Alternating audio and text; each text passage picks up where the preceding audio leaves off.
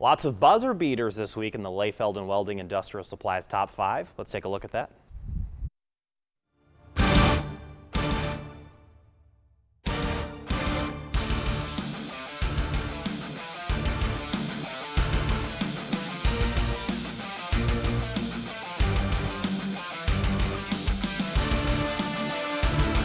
Some women's college basketball to get us started in this week's Top 5. Arcadia grad Molly Glick gets the inbounds, 1 second left, and drains the three to beat Youngstown State.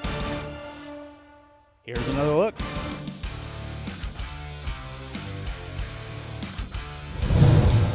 Up next at the 4 spot, we have Kenton's Jaden Cornell hitting another buzzer beater, steps into a deep three almost from Route 12 to tie the game with Wapak at the end of the first quarter.